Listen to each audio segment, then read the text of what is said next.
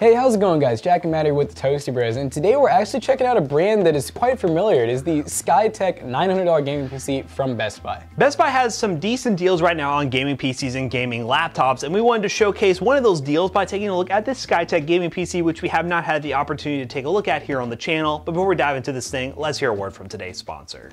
Today's video is brought to you by our favorite place, GVG Mall, the online marketplace to gain access to some really awesome discounted game keys and more specifically, Windows 10 licenses. And if you want to get the best discount of the year, they have the Christmas sale going on. Use code TB20 to get 30% off. So we definitely recommend doing that. All you have to do is pay for it, and then you take that activation link, plug it into Windows, and boom, you have a fully legit activated Windows license. And it's ready to upgrade to Windows 11 for those out there looking to upgrade. So if you guys want to pick up Windows 10 keys or even Microsoft Office keys, the same discount applies TB20. Check the link in the description down below. And special thanks again to GVG Mall for sponsoring today's video. So budget gaming PCs are really hard to come by in 2021 going into 2022. If you go to a place like Best Buy, you're mostly going to find really high-end iBuyPower, CyberPower type PCs that have new RTX and new RX cards, and they typically aren't the greatest price right now because, well, everybody's buying them up. So finding a PC for under $1,000 that has decent specs, well, this could be a really good video, or we might find that the PC is pretty average and you should just check out PCBros.tech. So what we're gonna go ahead and do is open this thing up, see what it looks like, and dive into some benchmarking. Open time, the Blaze 2. The Blaze 2. So, yeah, we haven't actually gotten to check out a Skytech PC yet. They were really familiar on, is it Newegg or Amazon? Both. We always used to see them on one of those sites, and they've appeared in Best Buy now, so I guess that means they've made it. They've made it. They finally gotten there. So, right off the gate, I see that we have Wi-Fi, two really big Wi-Fi antennas. That's definitely a plus. We have a nice little power cord. Is this a keyboard and mouse? Is it? We get the full setup here? I think, don't they have their own peripherals? They do have some branded peripherals. Yeah, so we actually have a really nice looking mouse actually, and it is Skytech, it's the M1000. It actually has a braided cable. You can see it's like a matte finish. We have a DPI switch. We have two macros on the side, so that's kind of cool. Dude, I swear to God, this is a mechanical keyboard. I'm throwing this PC. Throwing it away. Yep, I'm just gonna be mad because I'm just gonna be like, how you guys afford this? But we do have a keyboard here, and it's a full-size keyboard. It says laser engraving. I feel like it's membrane. The branding's too weird. Def membrane. Yeah, that's a big keyboard. Yeah, definitely membrane. It does have like RGB backlighting, a braided cable that actually matches. I mean, it's a nice looking keyboard. It's actually metal on the back, which is kind of interesting. Normally you're just gonna see plastic for this price. So they've definitely seems like they've included some decent peripherals at this price. It makes the $900 feel a little bit better because the specs are like, they're good. I mean, we're talking a 1650 with an i3 10100F. It's something that, you know, we could probably do for around the same price, but with the keyboard and mouse, I mean, that is kind of pushing it. So I'm impressed that they included those with the price. Oh God, we're falling apart. Things are falling all over the place. So let's see what kind of stuff they include here real quick. Nice folder. They include a troubleshooting guide that's like a cause and effect chart, so that's kind of cool. Quality control certificate. We actually do these too, and we really like this. You get actual handwriting on it to know that everything's working good. I like the seal of approval. Oh yeah, Skytech quality control. We got a little business card here, customer support, maintenance guide. Is this actually someone's personal? No, it's just customer support. I was wondering if we actually get like the business card of the person who built it. Okay, so that's nice. Got a little pamphlet folder. They included a hard drive bay on top, kind of weird. I'm assuming to hide cables inside of there. This actually has a sheath on it. I mean, they do a good presentation. Job. Yeah, good presentation, good job in the packaging, like nothing to complain about so far there. It got a little bit wobbly. I was kind of scared it was gonna fall over. Definitely a small tower. It's about the size of like a HP tower. That's a big warning right there. Yeah, that is a big warning. They actually do use the expanding packaging. One thing I did notice off the gate, this isn't a big deal, but we did not actually get the side panel on all the way. That's just something that, like, from building computers for years that we just noticed right away. They do this for you scrubs out there, you know, who want to try to plug straight into the motherboard. So we are going to have to remove this, but this is basically letting you know, hey, there's a graphics card installed. You need to plug it into there. Oh man. Oh gosh. The sticker's not great. Peel, not satisfying. But I do like that this board actually has built-in Wi-Fi. I'm not a big fan when companies just include a Wi-Fi adapter. When they could just spend a little bit more and get like a nice board that actually has Bluetooth and Wi-Fi built in. But as far as the front of the case goes, we have these 2 RGB fans up here. They're probably proprietary, but we'll check on that. LED button, power button. We have power LED, hard drive LED. We have actual dual combo jacks up front, which is good to have. USB 3, 2 USB 2s. The motherboards are probably gonna change. I can already tell this is a freaking Gambius power supply just by looking at it. Yeah. That is one thing that like almost all these companies do to just be a little bit cheaper is they do use pretty low rated, like 80 plus, usually not even bronze, but we'll see. This one could be, but they love Gambius.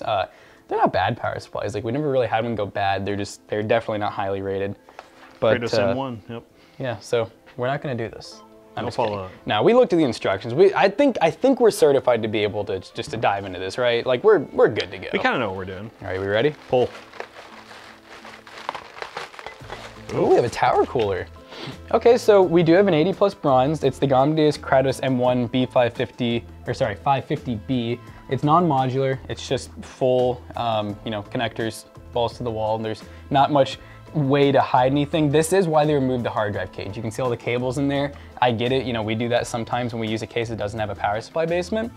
We actually do have 2 sticks of RAM, and it looks like it's XPG Gaming, 3200 megahertz, dual channel. That's really good on them for doing that.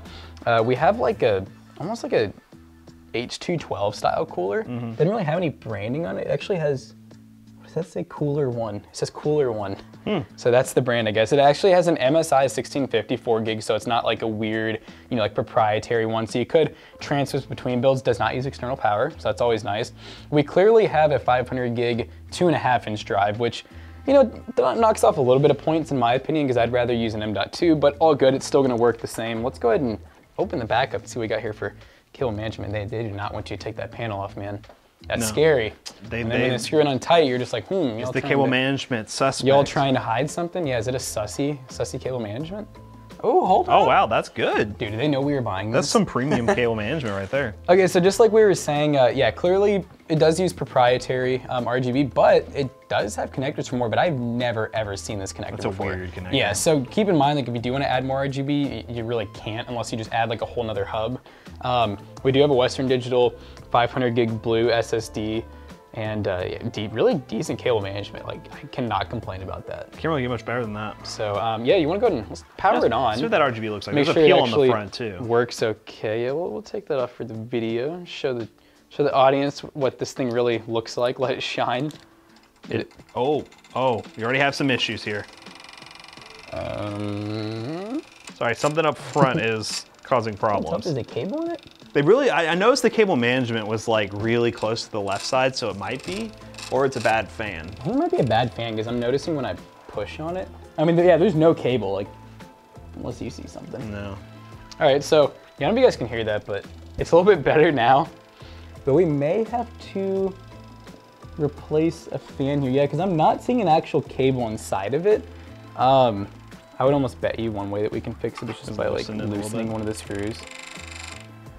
That's literally what fixed it. Like, yeah, I don't know why that is a thing, but sometimes these really cheap fans, the shrouds are all plastic. There's no metal in these fans, so that plastic, if you tighten it too much, can warp and cause that noise. And I would assume that they tested this from the factory. A little bit weird that it got through like that, but who knows. So this actually, I think, is ARGB, because I noticed there's an ARGB connector here. It's just not and all this is synced not, up. yeah, it's not changing with Is that really all it can do? Is it only pulse? Oh, that's something. Good enough. Yeah, power supply's on its own. I'm curious, so I think this might be motherboard controlled. That's something we'd have to, oh no, it is. I see that's what this is. You see this connector, it's just running like all the way down. So that's the ARGB connector. It must have not been long enough to run behind the board. That's my only assumption. Or we got a rookie cable manager here. Oh, they did a really good job in the back. This actually is this RGB? Like, can I change it? I think yep, look at that. RGB power supply. So extra, but this is like the one time where you would that it kind of makes sense. Although it's not ideal for airflow. It should be flipped upside down, shouldn't it? Yeah, it's not ideal for airflow. Yeah, because this does. So that's another thing we'll point out. Once again, it's such a small deal. Like, I don't want people like not buying because of this, but really this power supply is to be upside down so that you have your air entering here and then exhausting out the back, and it keeps the power supply heat separate from the rest of the build. Because right now, it's basically going to be pulling in, yeah, you just don't really want it like that. That's why you'll notice every build ever, the power supply is gonna be upside down. So like we said, it's not a big deal. It might cause like a 1 degree Celsius difference, but I think it's pretty much time that we go ahead and plug this in. It's supposed to have Windows 10 Home installed, tested, and activated, so we'll check that, start downloading games, we'll let you guys know if there's any hiccups along the way. If not, we'll just go ahead and play some games. Alright guys, now that we have this Skytech PC all booted up and ready to go, let's talk about a couple benchmarks real quick. Now we decided to test this PC in a couple of titles, those being Halo Infinite, Apex Legends, Call of Duty Warzone, and Borderlands 3. First up in Halo Infinite, a game that is really blowing up right now, 1080p on low settings, we averaged about 60 FPS. There were definitely some stutters here, and the 1650 is the clear bottleneck in this system when it comes to games like Halo Infinite that are more GPU bound. The i3-10100 in our opinion can handle up to like an RX 6600, maybe 3060 level card. 3060 is stretching it a little bit, but it can handle a higher end GPU, so there is some upgradability here without having to upgrade the CPU. But Halo Infinite is a pretty demanding game, and hence why we had to run at 1080p low, and we did get 60 FPS, but there were some stutters here and there, a little bit below 60, making it a okay gaming experience, but not absolutely the greatest. Now, there's no real fault with the hardware in this system. The configuration is just a 1080p medium-low settings gaming PC when you're playing new AAA titles, because as you can see in Apex Legends at 1080p on medium settings, we got 80 plus FPS. Running low or pro settings would probably yield a 100 plus FPS experience close to high refresh rate, and you won't have any problems having a really smooth gaming experience with no stutters. The 16 gigs of RAM really does help the system out here. I'm very happy to see that Skytech opted for 16 gigs and not went for the cheaper option of putting 8 gigs in this thing, because most modern games benefit from 16 gigs nowadays, especially in these mid-range systems. So very good to see that from Skytech. And Apex Legends, Fortnite, Valorant, all those games will have no problems getting over 60 FPS, and on performance modes you could probably get a high refresh rate gaming experience at 100 plus FPS at 1080p. Now, Warzone is a game I bet a lot of you want to play on this PC, and I'll be honest, it is definitely playable, but you do have to run pretty much all low settings at 1080p to get 60-ish FPS. There are a few dips below 60, but for the most part, when you're out in a open world, you'll get 60 to 70 FPS, very light stutters here and there, and it is a playable experience. So if you are looking to dive into Warzone, this PC would work fine, and you can upgrade in the future to a newer GPU and have no problems playing a game like Warzone or any new Battle Royale that's out there on the market. And last but certainly not least is Borderlands 3, which is our AAA benchmark of choice. At 1080p on medium settings using the built-in benchmark, we averaged exactly 60 FPS. So that just goes to show this is a perfect 1080p medium-low settings gaming PC. Esports titles you could run performance mode no matter what and get 100 plus FPS high refresh rate experience. But we're new to this. But we're not new to this. The 1650 and i3 is a configuration even before the market went to total crap that we used a lot, and it works really well together. It's a PC that can play esports titles and also stretch into some other games when you do upgrade in the future. But yeah, Skytech has a reasonable PC here. The pricing isn't great, don't get me wrong, but that's the pricing that's going on in this market right now. As someone who runs a PC selling business, I do understand what they're having to pay for these GPUs and CPUs, so the pricing isn't as bad as you might think it is. They're just trying to make their margins. So let me know down below what you think of this PC. If you think it's a total piece of garbage, let me know down below as well. But if you want to pick this thing up, we'll obviously leave links to Best Buy and also a bunch of other Skytech PCs that you can buy from Best Buy. They will be affiliate links and they will help us out. So yeah, let's bring Jackson back in here to wrap this video up real quick. Looking for an awesome case for your next gaming PC? Then look no further than the Antec DF700 FLUX, featuring their FLUX cooling solution, a 3D mesh front panel, built-in ARGB fans and controller, along with support for up to 9 fans for maximum cooling. Take your PC build to the next level with the Antec DF700 FLUX by checking the link in the description down below, and special thanks again to them for sponsoring today's video. Alright guys, so we've been down this road many times as far as benchmarking the i3-10100F and 1650 goes. It's a really good pair because they're both very budget, being around like the $100 mark for the CPU and around the $250 mark for the 1650. So it is a really well-built PC, and in gaming, I mean, it plays pretty much everything you throw at it. And then i3 gives you a little bit of wiggle room to upgrade in the future, and this looks like a standard system. So in terms of upgradability, you can upgrade to probably like an i5-10400 really easily, slap in like a 3060 if you wanted to. The wattage of the power supply is decent enough to support something like that. So there is some upgradability here, but overall, it's a pretty good PC. It works out out of the gate, we can't say that much about a bunch of PCs we take a look at. Sometimes they don't really even work, but Skytech has a working PC here, and if you want to pick this up along with some other PCs we recommend from Best Buy, link in the description down below, the affiliate links, and it does help us out. So as always, we hope you guys enjoyed today's video. If you did, check out our other two YouTube channels and also our twitch.tv/ToastyBros, and do not forget to like, comment, and subscribe. And we'll see you guys in the next one. Goodbye. And hey, we love checking out other pre-builds, but we also have our own pre-build company, PCBros.tech. PCBros.tech is our PC selling business where we sell PCs that we feature here on the channel, especially this one. This one's gonna be for sale. It might be gone already by the time you watch this video, but we will be listing stuff as we film it, so check out our website and come in person. PCBros.tech. See you guys later. Goodbye. Peace out.